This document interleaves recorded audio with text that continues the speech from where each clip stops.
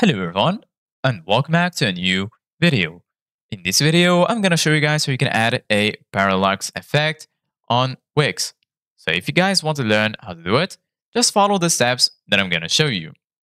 As you can see guys, I'm right now on Wix.com and this is how the homepage looks like. So right here in the top, you're going to find the option to create a new folder, and then here you're going to find create a new site. Right here in the center, you're going to find the list that includes all of the sites that you have on Wix. So right now I'm going to go to the site. I'm going to add the effect to it. For example, this one. Hover your mouse over the site and then click on select and edit site. Once you do that, just wait for your dashboard to load, and this is how it will look like. Here in the left, you're going to find all of these sections, and then here in the bottom, you're going to find edit site. Click on edit site, and then you will be redirected to this page right here. So just wait for the page to load.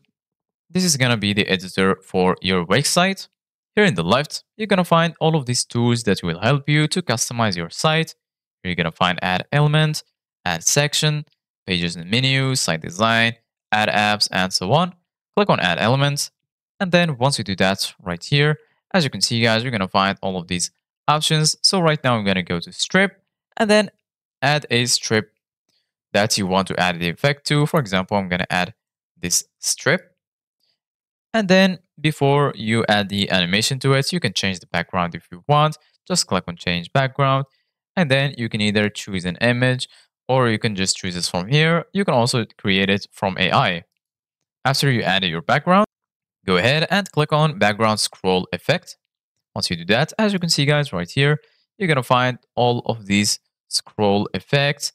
You can find parallax, reveal, 3D skew, close up, and so on. So I'm going to choose parallax.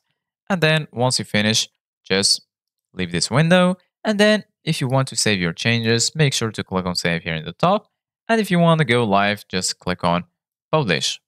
So this is it guys for today's video. Thank you guys for watching. See you guys in the next video.